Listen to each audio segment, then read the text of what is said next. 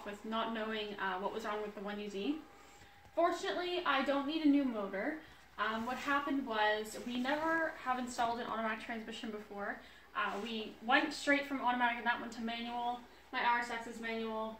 So we've never actually dealt with an automatic transmission, and when we went to reinstall it, we didn't know that you're supposed to take the torque converter off the motor and seat it inside the transmission, and then bolt the transmission to the motor. Instead, we just bolted the transmission on, and it got jammed. Oops.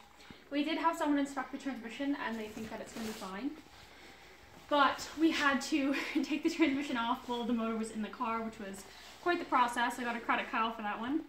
But now, the problem is that the starter is broken. So we went to start it after the whole transmission thing, and it cranked quite a few times, and then it just wouldn't crank anymore. So now we're replacing the starter. There's the old starter on the bench right there, and it was kind of unmotivating because what we did was we bench tested it using a battery, and it fired up perfectly fine.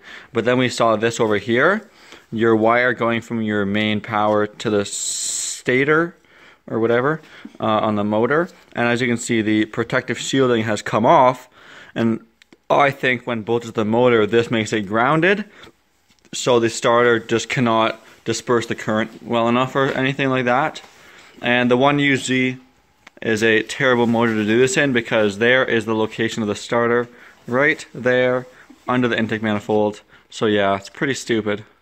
But we did a test crank with the new starter in, just intake manifolds off, fuel fuse pulled, and it cranks beautifully. So we're hoping this is an indication that when we put the intake back on, it's going to be fine. But we won't know until we try, so. Yep, and before starting it, we're also just going to be fixing some NOx sensors that broke a little bit. We also have the high pressure power steering line. We bought a pre-assembled piece. It's this guy right here, and it's leaking like, you can see the red fluid right there actually. It's leaking like a sieve. And also we have the heater core on the back of the firewalls leaking. So we got 2 leaks to fix, put it all back together, and hopefully at the end of today's video, we get a first start and maybe some donuts in the snow. So we just finished putting everything back together. It was a good couple of hours of work, but finally it is done and we're about ready to start it. I feel a little like I'm gonna be sick right now, but it's gonna be good, I hope.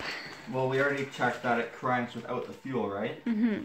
So I'm just putting the fuel fuse back in. So before it never was cranking like this. So now it's cranking good, and now we should have fuel. Now that I just put that back in, we'll put the headlight back in if we have to later. Just don't mind the water protection program here.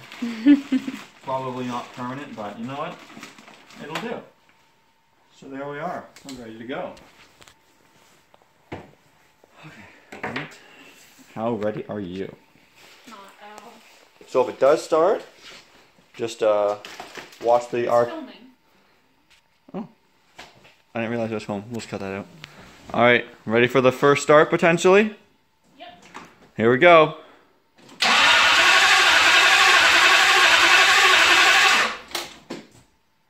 So that last clip was about a week ago, and we've done a ton of troubleshooting since then. What happened was we were not getting any spark at all. So the igniters need to be grounded. The body of them. And they were underneath. We had moved them to the wheel well, just so they were a little bit more aesthetically pleasing. But we hadn't grounded them there, so for now we have them sitting back there looking all ugly. But now we have a spark. Woo! But that was not our last problem, unfortunately. We've run into quite a few since then. So we had some wires crossed here. I think we had number 4 and 6 switched. Yeah. So one was sparking when it shouldn't have been, and the other wasn't sparking when it should have been, and it just... It was really shaking. It was, yeah, it was bad. And then we got it going, and it was firing on 4 cylinders because this coil was broken. So I got a new one of those, and now it's running on 8 cylinders. Woo! But then, it was just idling so badly. It was so violent. We had backfiring. It was popping out the intake. It was not good. But I think we finally, I don't know if we've resolved it yet. Once it got warm, it leveled out. We adjusted the throttle position sensor. Yeah, what else was happening? was Allie would let it idle, and then without even touching the throttle, it would rev up to like what, 3,000 RPM? Yeah, 3,000, 4,000 RPM. And then it would almost die. Then right before it died, it caught itself again, and it was just like non-stop like that. I adjusted the throttle position sensor, it leveled it a little bit. We'll still do it properly with a voltmeter, but we got it idling good, so you want to start it up and show the people? Yeah. Yep, fire it up. So it's, as you can see, it still rough idles a little bit. So like, it does almost die sometimes, which is kind of, oh, did it? It just died. Start her up once more.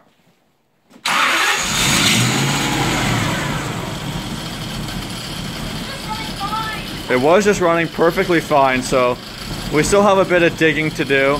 The other thing we forgot to mention, I don't know if they're doing it right now, but the cats sometimes glow like bright red, which makes me think it's running too rich, which would explain too much fuel, which is why it almost dies.